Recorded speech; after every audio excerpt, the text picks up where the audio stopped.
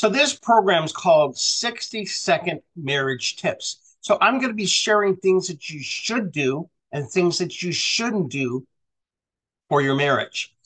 In Romans chapter 7, verses 14 and 18, the Apostle Paul says that he or we do the things that we know we shouldn't do, and we do not do the things that we should do. And in verse 20, he goes as far as to say it's not so much that we try to do the things that we shouldn't do, but it's our nature to do the things that we shouldn't do. So just as there is a law of gravity that what you throw up comes down, there is also this law that we will, by nature, do what's wrong for our marriage instead of doing what's right.